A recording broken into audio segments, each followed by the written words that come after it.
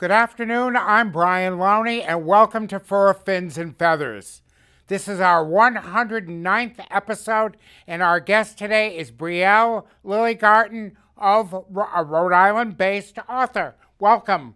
I am very honored to have you. Thank you. We finally get to meet and to discuss your books. Tell us about, how did you start?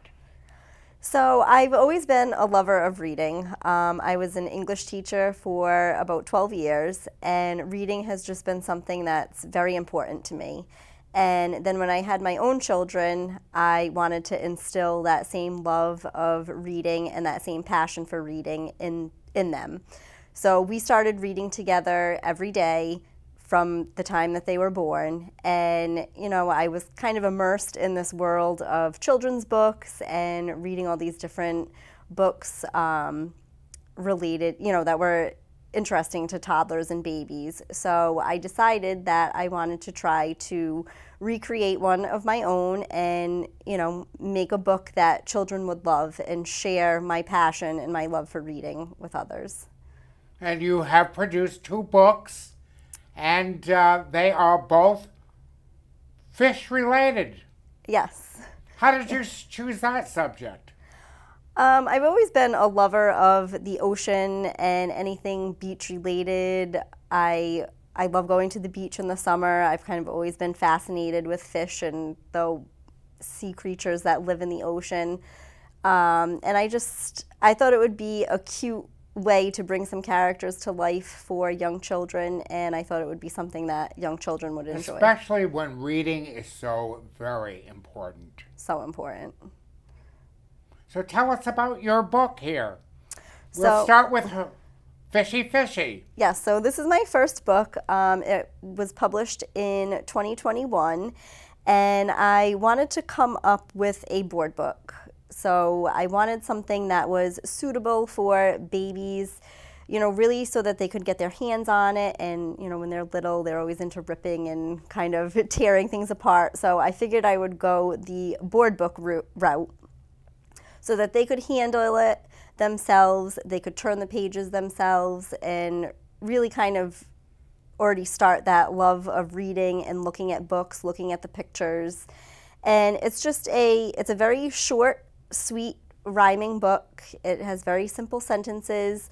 It's repetitive, which I thought was important for young children. I felt like it kind of really would like hook them in and captivate them and keep them interested in the story. And it just tells the adventures of Fishy throughout his day. It's very beautifully illustrated. How did you pick such a good illustrator? So he did a fantastic job. I cannot say enough wonderful things about him. I found Nidhome through my first publisher. So I was given the opportunity to look through a database of publishers, and I could pick, of illustrators. I could pick ones that I felt most closely mirrored. Is he Rhode Island-based? He is not, no. He is in, I'm not sure. I forget where is he. Somewhere floating around America. Yes, he is not Rhode Island-based, though. But he did some samples after I picked a few illustrators out of the database, he had drawn up a few samples for me, and he captivated exactly what I was looking for. It was just absolutely perfect, and so it was a magical combination. Yes, I knew right away. Talk about Fishy. Could you share it with us? Sure. So again, I said, you know, Fishy, it's a fun little rhyming book for babies and toddlers. So what age group? This is perfect, I would say, for children, you know, from birth up until about age 2. Okay. Although I do find, I have 2 daughters of my own. They're 6 and 4. My 6-year-old will pick it up and she will practice reading it. So again, with the repetitiveness and with the rhyming, it's been a good book for her to learn how to read. Also a very good book for non-English-speaking students. Yes. I've actually had quite a few contacts from teachers that are ESL and that are also As an ESL teacher, yes. that would, yes, very much so. And also speech pathologists. Yes. It's helped a lot of children in speech therapy with their words and their So share formations. a couple of pages with us. All right. So Fishy Fishy in the Sea. The colors are amazing. That they are. I mean, he just did such a wonderful job, and like even capturing their faces and Fishy Fishy. The colors are beautiful. Fishy Fishy swim to me. Fishy Fishy find some food. Fishy Fishy happy mood. Fishy Fishy all day long. Fishy Fishy sing a song. Fishy Fishy what a busy day. Fishy Fishy rest and lay. Fishy Fishy blue green red. Fishy Fishy time for bed. Very simple, but very eloquent. Thank you. And you've done very well. Yes, it's.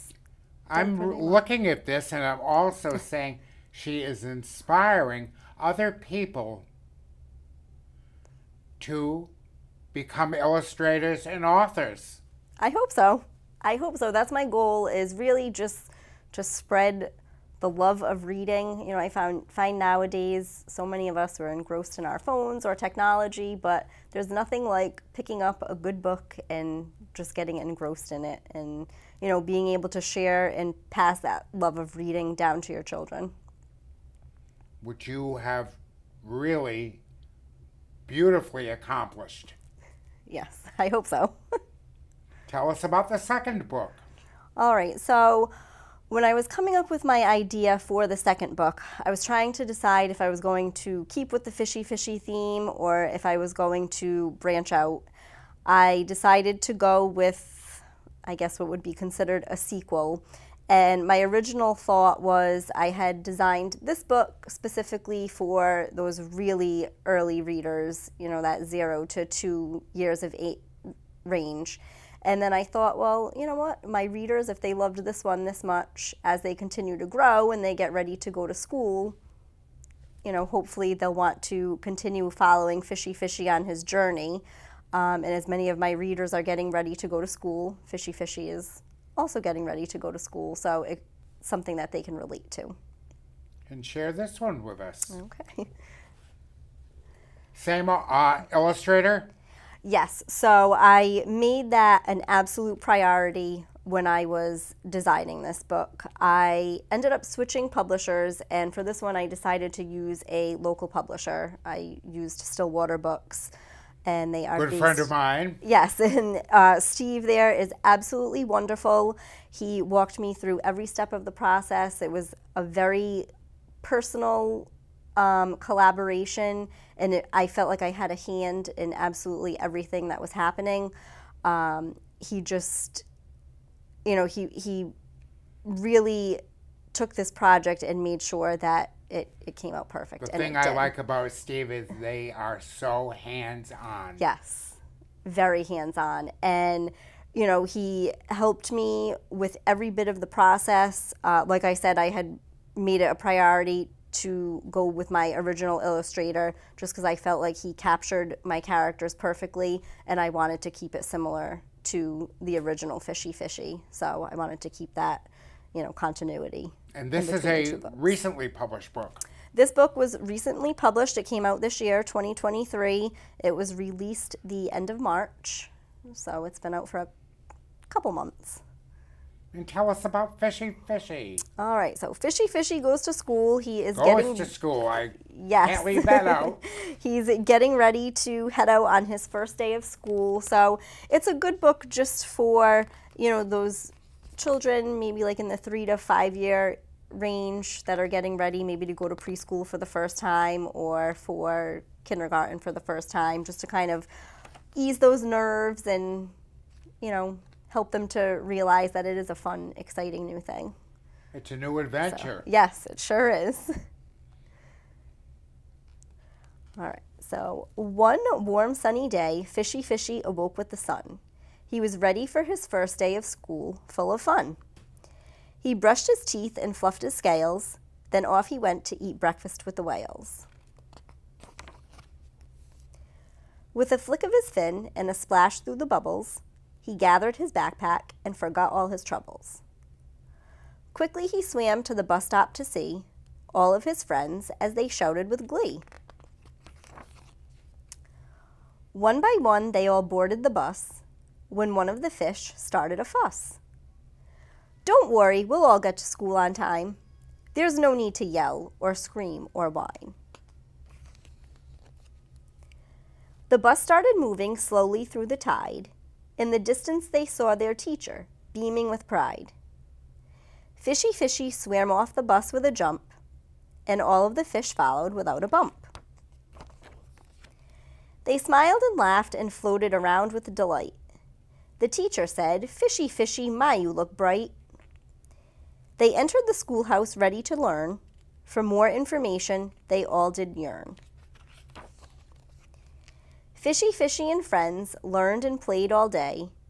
Before they knew it, it was time to say, "Goodbye, Mrs. Coral. See you tomorrow.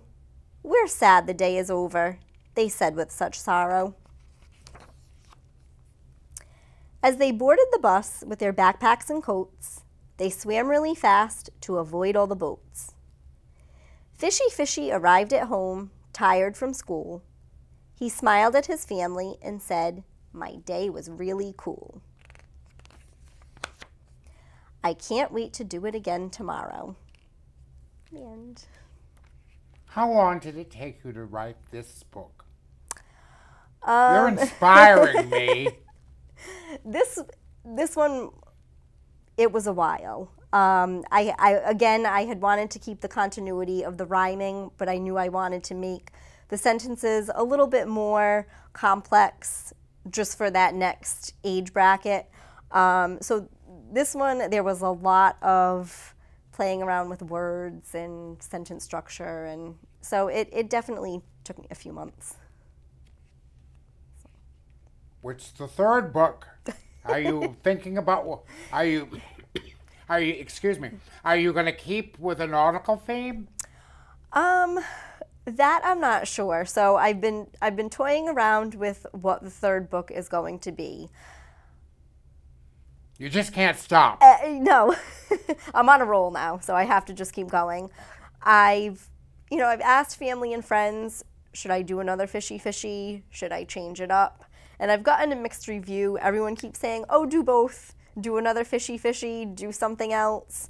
So I'm not sure where I'm headed next, but there will be a third book. I'm just not sure which direction I'm heading in yet.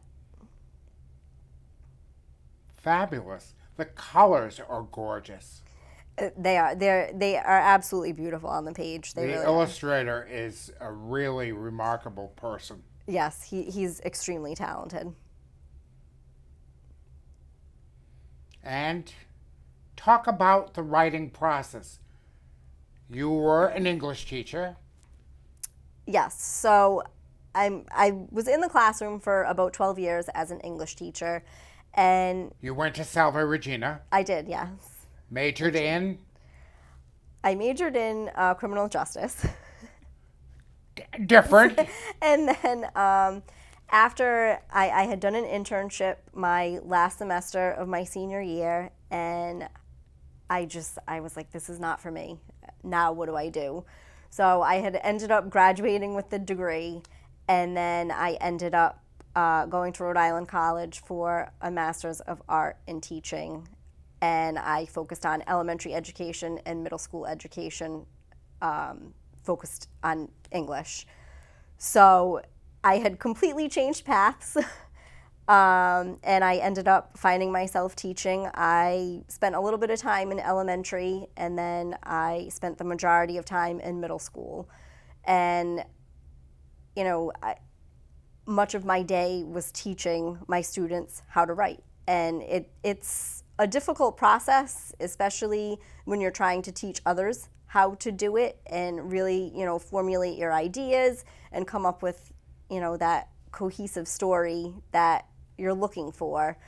And I tried to take what I taught my students and apply it to my own writing process. And, start with the brainstorming, start with, writing all of your ideas down on paper, just getting anything out there that's coming to mind, and then just edit and proofread, edit and proofread, edit and proofread. I mean, I cannot tell you how many drafts I had of both books before it was perfect in how I wanted it.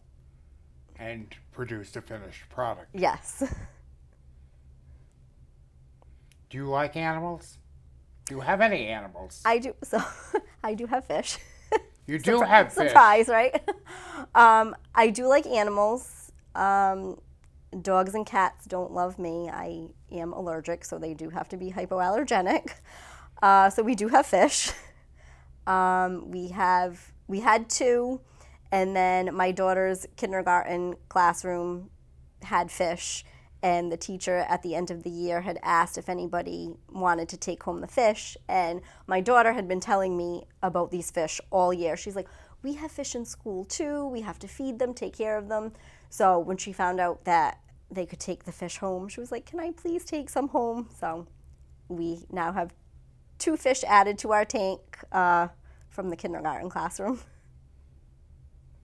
Fish are fascinating. I've had several fish keepers on the show. Oh, okay. And they have really had some wonderful stories.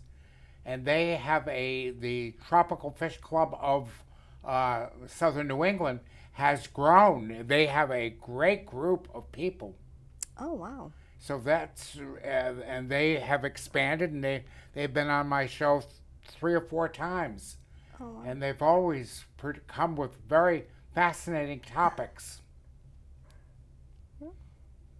Have you ever thought about doing a dog book or a cat book? I have. I mean, I know, dogs and cats, people love them, and what's not to love about them? They're so cute and cuddly. So I have thought about going that route. You're inspiring me. That's my goal.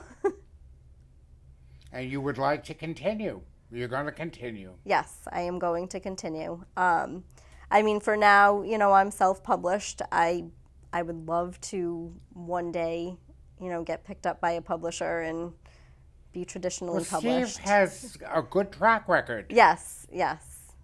Stillwater has done some fabulous books lately. Yes, and he's a great resource. I really can go to him with any question that I have, and he answers it. If he doesn't know the answer, he finds out for me. So I'm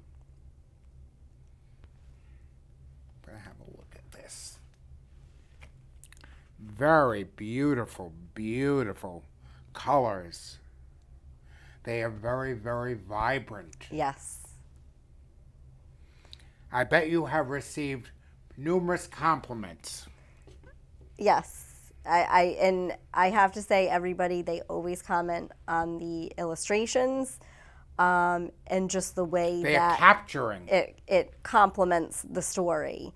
And I mean, even when I'm doing, shows or vendor events, the little kids, they always run up to the book and they're like, oh, look at this one, and I think, just the fish on the front kind of captures them. It's bright, it's colorful, he looks happy and welcoming, and it achieved my goal of wanting children to pick up the book and want to read it. Reading is so important. I keep emphasizing that.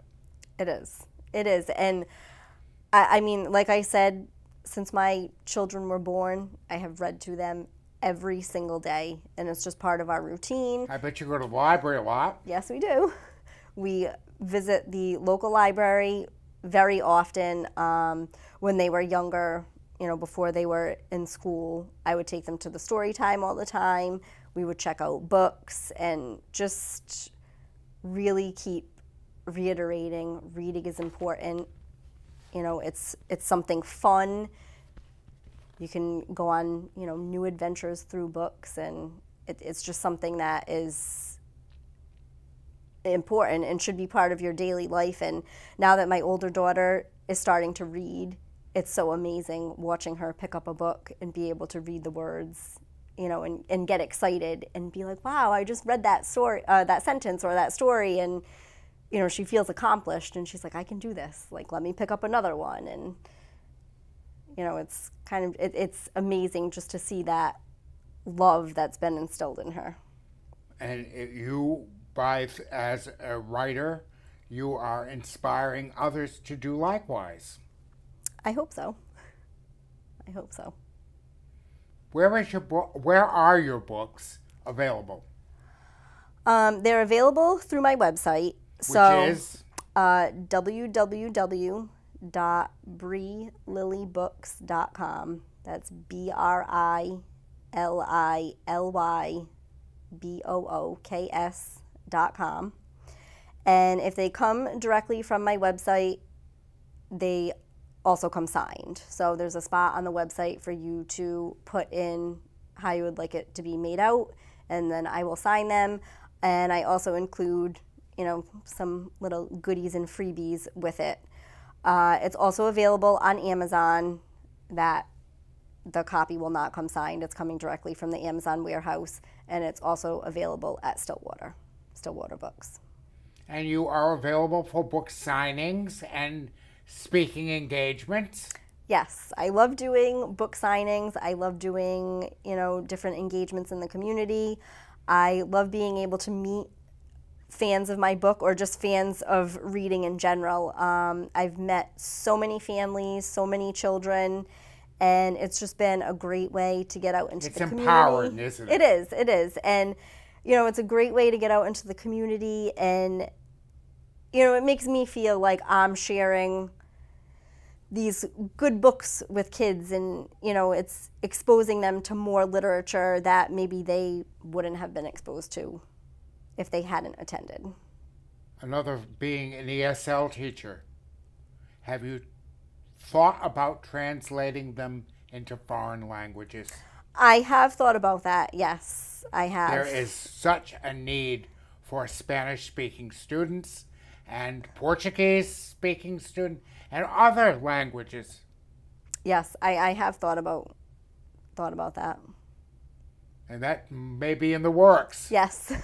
Stay tuned. Please, because you have such a wonderful gift to share with people. Thank you. And you love fish. Yes. Do you have any kind of fish? Do you breed fish? Or no. you purchase them at a pet store? Yes. Any kind of, do you have special fish though? A certain breed or anything?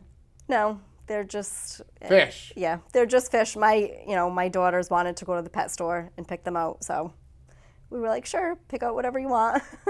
How many do you have? There's 4 right now. And they're all very special. Yes. And I bet they're colorful. Are they like this? Are they colorful fish? They are colorful fish. Not as colorful as this, but yes, they are colorful. Very good. I would like to see you do a dog book or a cat book. All right. Or when Philomena came on, she talked about her animals in different countries and things. That was very interesting. Oh, that is. That's definitely something to explore then. The possibilities are they're never limited. Yes, they're endless, right? Endless, unlimited possibilities. Yes. This is a great book. Fishy is off to school, and he's ready to explore the ocean. We have so many places in Rhode Island that would give you great fodder for other stories. Yes. To find out what he awaits, yes. The first day of school, as a teacher and as going back maybe 65 years, the first day of school was always intimidating. Always, always. And you are combating that by sharing this wonderful, beautiful story. This is great. We got to give a plug to Steve. Steve has been tremendous in working with you. How did that process go on? How did you find Steve? So I'm part of the Association of Rhode Island Authors, and talk about that. I've done a few events with them. The biggest being the Situate Art Festival. That's where I first met Steve. Yes, and the woman who had the booth next to me, she had just recently published a book, and she had asked me. That's where I met Philomena. Okay. She had asked me who I had used, and at the time, I only had my first book out, and I had used another publisher, and I said to her, I'm looking for different options. I would rather use someone local so that I can have more of a hand in the process and what's going on. And she was like, oh, have you heard about Stillwater Books? They're located in Pawtucket. Steve and Dawn are absolutely wonderful. She's like, I think you should really check them out. So after that event, I had started researching and found out that they were a bookstore as well as a publishing company. And I had contacted them. I got to go right down to the bookstore and meet with Steve in person. So that was awesome. I got to bring him my manuscript. We looked it over. He asked me what I was envisioning for the book. And, if I had an illustrator, I told him how I wanted to keep the same illustrator for the, same kinds of illustrations and the continuity between the two books. And he really just said, okay, this is how it's going to work. We'll get the illustrations done. Once illustrations are complete, send what you have, for the layout. We'll make sure that it looks great on the pages. We discussed whether I wanted it to be hardcover or softcover, and really just what I wanted it to look like. And he just walked me through every step of the process. And he has done the same for my brother. Yes. He's marvelous. He is. It's been wonderful. They are telling me that we're almost ready to wrap up. This has been fun. I have really enjoyed meeting you and sharing your beautiful books that I hope are going to become treasures throughout not only Rhode Island, but for all of the area. Yes, I hope so. Thank you for having me. Thank you. It's been a pleasure. Thank you. Thank you, and welcome again to episode 109 of Fur, Fins, and Feathers, and we'll see you in a few weeks. Thank you.